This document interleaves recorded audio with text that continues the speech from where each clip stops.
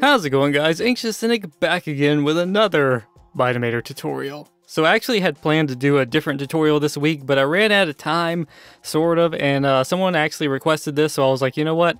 I'll give that suggestion a try, and that is how to make a flashlight. So as you can see, we've got a little scene here, and I've got a skeleton because skeletons need flashlights. And we're going to give him one. So I'm going to actually kind of make a little bit of a rig here. So let's see how we want to start.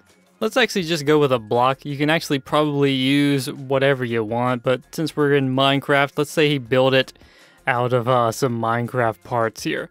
So let's go to wood planks. Let's bring in let's do that one.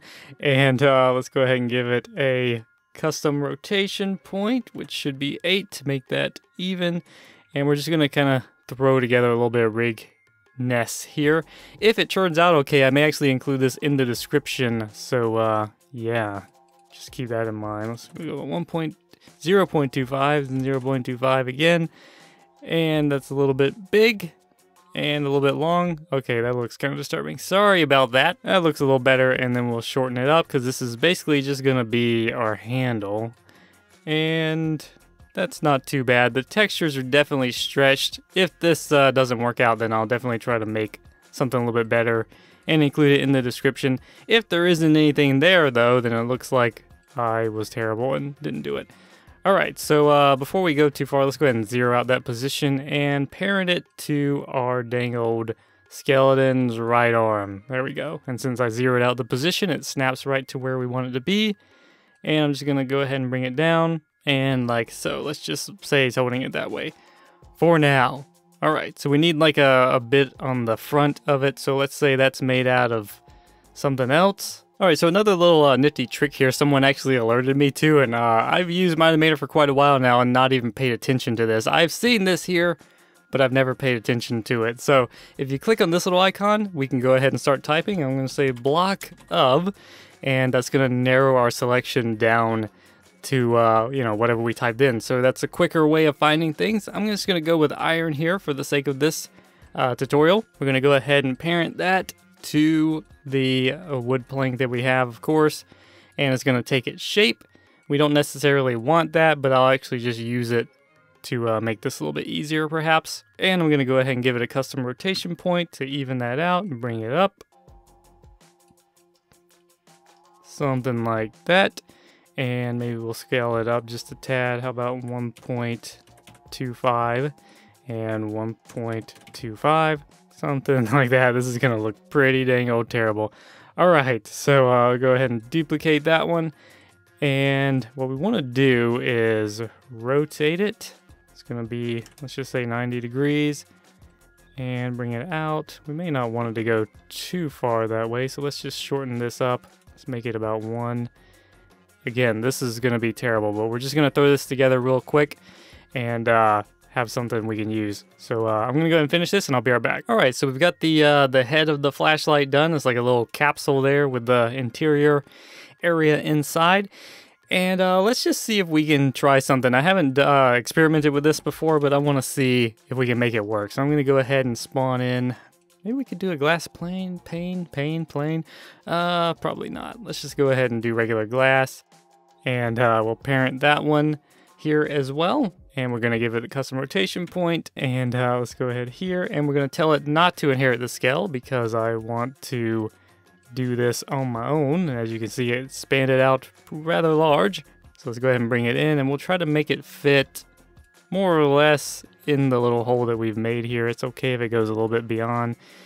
And I'm going to just bring it back slightly. So that way it's kind of in there, as you can see.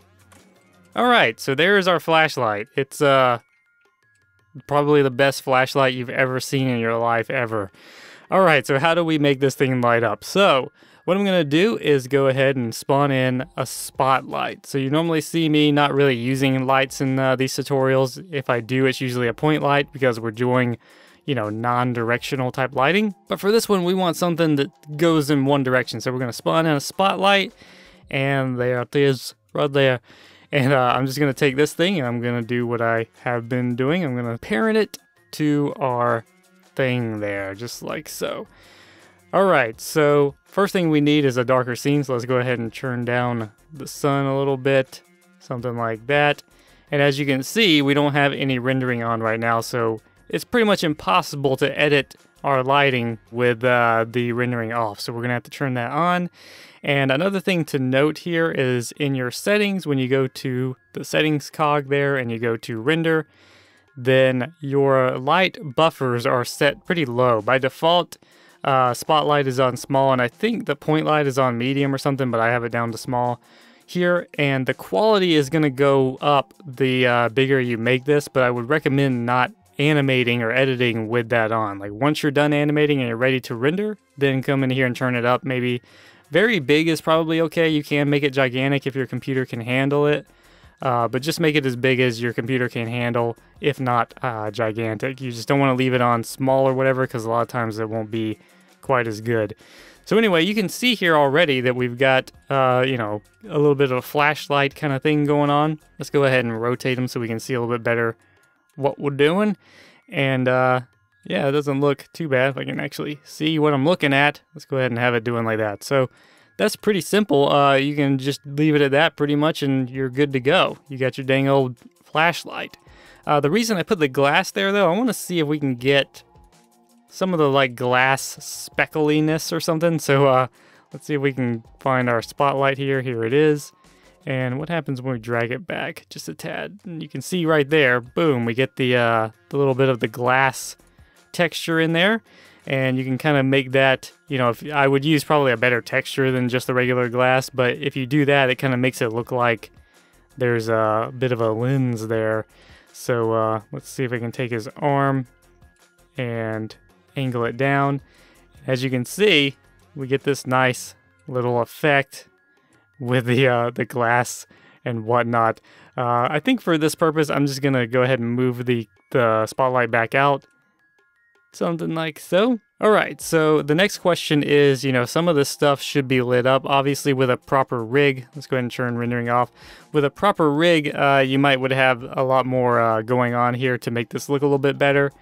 For instance, let's go ahead and take our glass, and this is something you would probably want to keyframe if possible. So for instance, let's say we're gonna have the light off at first, and then right here is where we're going to want it on. So I'm going to place another keyframe for our spotlight and for our glass. And here I'm going to go to the spotlight on the first keyframe and say it's not visible. And then the same on the glass, I'm going to have it just kind of being what it is. And on this one, let's go ahead, we may want to make this one an instant, so it kind of comes on instantaneously. We don't want it to brighten over time. And then we're just going to bump this up, let's just say 80, something like that. Let's turn on rendering so we can see what's going on. And as you can see there, the glass is very bright and sticking out. And on this one, it's very dark. So let's go ahead and deselect that. So when we do like this and boop, the glass is bright. So obviously if you had like the right kind of texture there and whatnot, that would be a lot better. And we may actually want to try to change the color. Let's say our light has kind of an orange hue to it a little bit. So we can actually tint the glass like that, and that looks just a little bit better. As you can see there, kind of gives it more of like a light bulbs in there. And what we'll want to do, let's go ahead and look over here. We'll have our light, and let's go ahead and select both of these keyframes because we want this to be kind of a default setting for the light. We're going to go to color. We're going to ramp it up like this, and we're going to give it a little bit of a yellowish kind of color, kind of a light yellow there. And as you can see, it gives it a little bit of a tint. It really depends on what you want the color to be, of course. You can make it red if you wanted to, like a military light or something, you know?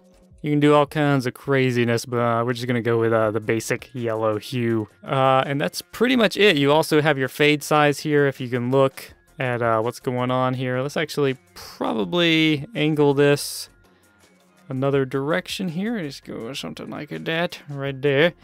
And select our light. So as you can see, when I move the fade size up and down here, it actually determines how far the light goes and how soft the edge of it is, if you can see that there.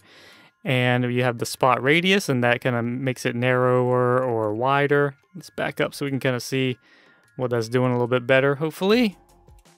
Something like that. You can make it really narrow or really wide, and as you can see, the wider we get, it kind of messes up our rig, so you want to kind of keep it somewhere in the parameter of how you're working. And of course we have the sharpness setting here, which kind of determines how sharp the light is, and that can vary depending on the environment you're shooting and what kind of light you're trying to portray and things like that. So I feel like default looks okay for that. And yeah, there you go. There's a dang old skeleton with a flashlight. Nothing scarier than that, is it? So anyway, that's pretty much it, guys. There's also a little thing here. You may notice on my work camera how this up here is not ticked, the toggle lighting and fog in the view. If I tick this, then we can see the light and kind of see what's going on here. So for you, it may be set up that way already, and you were like, well, what the hell, man? It's not doing like mine.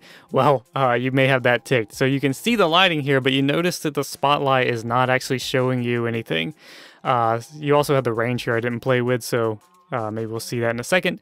But anyway, I actually was doing something with a flashlight animation some time ago, and I was having trouble. I was getting confused. I was like, well, I'm doing stuff, I'm changing settings, but nothing's really, like, it's not showing the things, like the fade size here and whatnot. It's not really changing the way I want it to. And then I realized that you have to be actually rendering. So you can use this setting here to see a little bit better of what you're doing with your lighting and whatnot, but it's really not going to help you as much with the details unless you have actual rendering on, so you can see what a big difference that makes. So there's a little tip there to help you hopefully not get confused like I did. But anyway, we obviously have the range setting here. I don't think I messed with that, but that basically just determines how bright and how far the light is going to go. Typically for a basic flashlight, it's not going to be too high, so default might be good. It really depends on what you're trying to do. Anyway, guys, that's going to be it for me. I hope this tutorial was helpful in some way. I hope you learned something. I hope you liked it. I apologize if there is no rig in the description. I didn't mean to tease you on that or whatever, but I don't know if I'll have enough time to make something before this tutorial comes out. So it is what it is. Anyway, I hope this helps you in making your own stuff, and I hope you have fun with this tip. Alright, so thanks for joining me, guys. Hope you enjoyed it. If you did, feel free to hit that like button, comment, and subscribe to become a citizen today. And I will see you in the next video.